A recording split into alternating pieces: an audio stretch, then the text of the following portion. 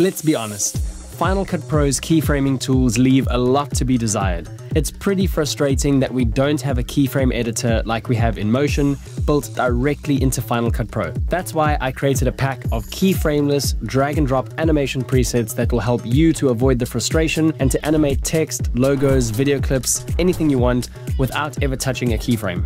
Introducing ProAnimate, a pack of 247 customizable keyframeless presets that are available as adjustment layers and effects.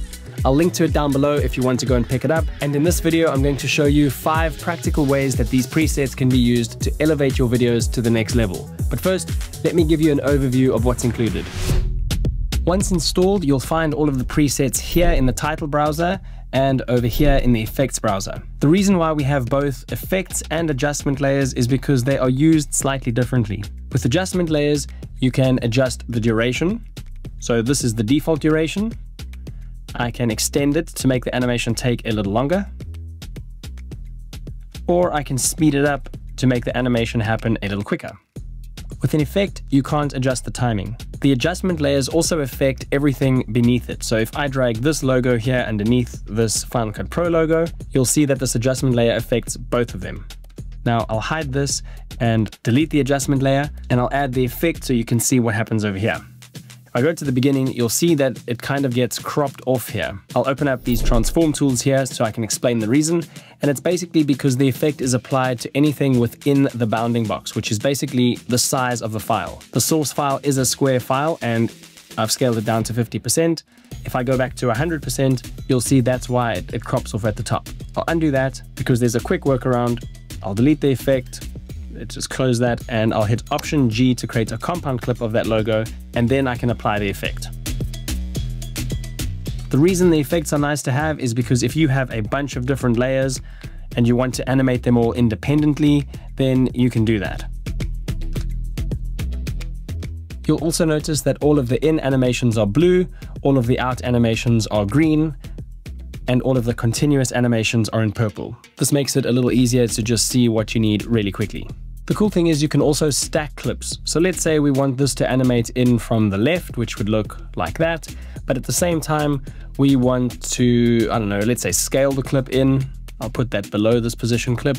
And maybe we want a bad TV effect as well. So with all 3 of those stacked, this is what that would look like.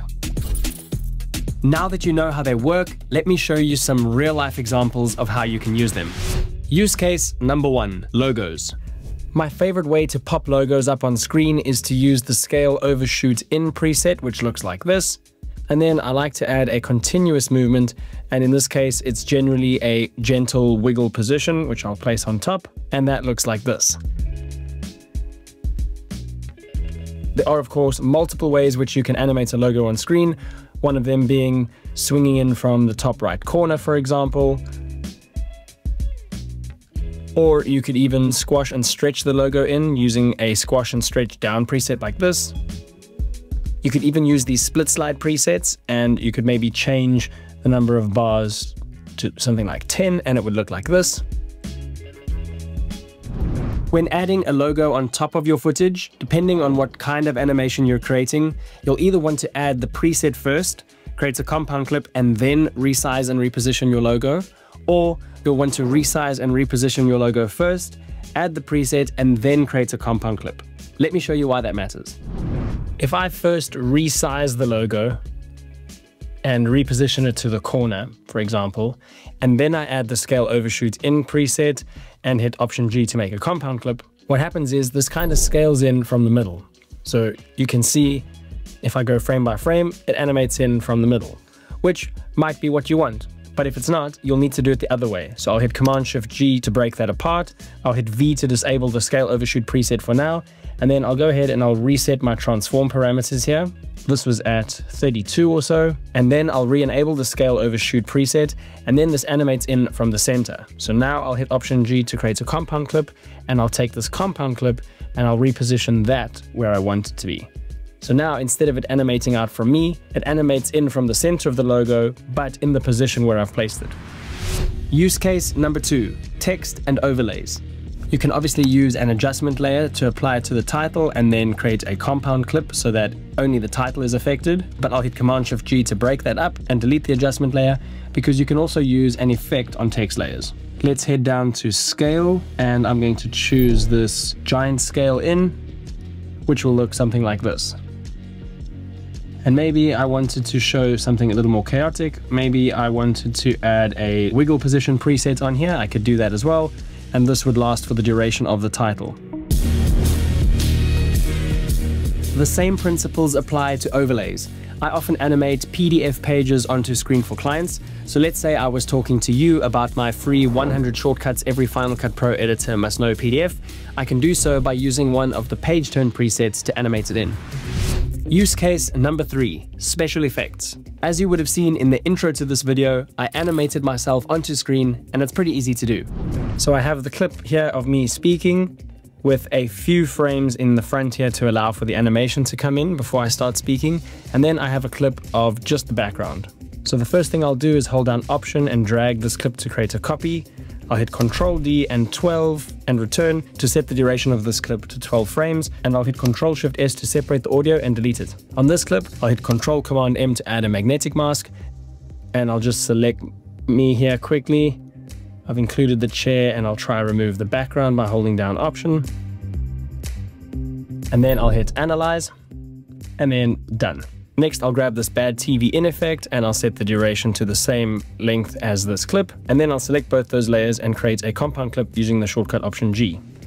Next, I'll select this blank clip of me, and I'll hit Option Command and the up arrow to bring it up, and I'll just move this here so that the end of this clip lines up with the end of this animation. I'll select the end of this cut and hit Command T, and I'll adjust the duration here. So now what I've done is I've got this clip animating in, and I've got this background fading out, so we have a smooth transition into the shot. And it looks like this. There are other ways to use these presets for special effects, and you're only limited by your imagination. Use case number 4, transitions. These presets can also be used to transition from one clip to another, like from a talking head shot like this to a screen recording. But you can also use the various in and out animations to create customizable transitions between clips. So I want to animate out of this shot using a bad TV effect, and then in on the next shot with bad TV in. So I'll just retime those to snap to where the cut of my clip is, and that looks like this. You can obviously change the duration. I'll select both, hit Ctrl-D and make them 12 frames each, and that looks like this. You can even use them to transition between slides for presentations. So for example, let's have a giant scale in on this slide, so we start off the presentation like that, and maybe we want to scale out using a split slide transition. So let's go find a split slide left preset, and I'll apply that to the clip. You'll see that animates out like that. One of the cool things is you can also customize this. So you can add motion blur if you like, and you can adjust the amount of motion blur.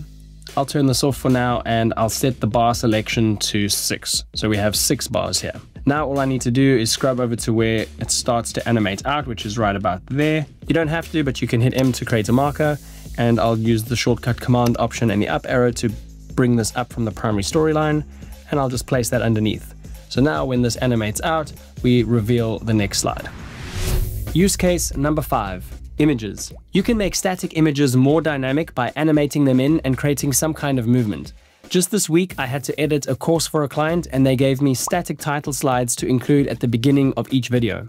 As is, these title slides are quite boring, and I could have made them slowly grow over time, but that's not as exciting.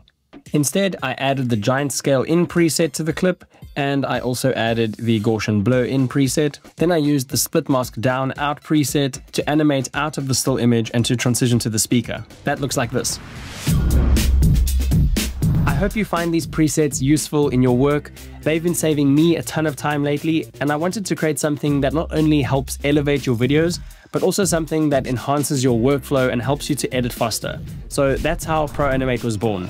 For a limited time, you can get 20% off using the code PRO20. That will only be valid for the first 48 hours after this video goes live, so click the link down below if you want to grab it. This is a once-off purchase, and it includes any future updates that I'll be making to improve ProAnimate even further. If paid plugins aren't your thing, that's totally fine, and if that is you, then you've got to watch these videos about free plugins for Final Cut Pro next.